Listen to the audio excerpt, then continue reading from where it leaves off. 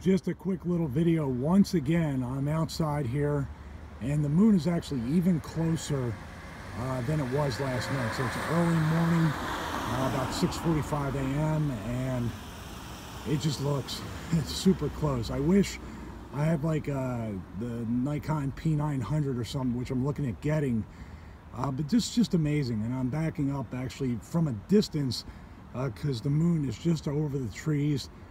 But it's just, oh man, it's really hard to believe that it's 239,000 miles away.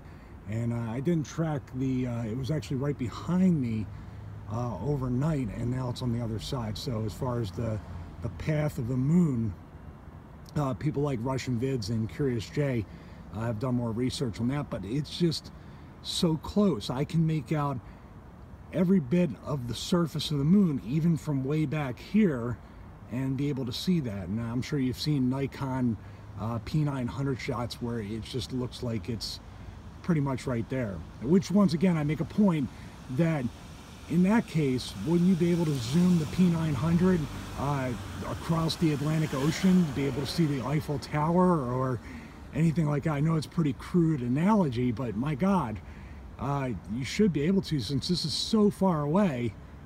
Shouldn't we be able to see just about anything in the world with that camera? Just a little bit of thought and a follow-up from last night's quick video.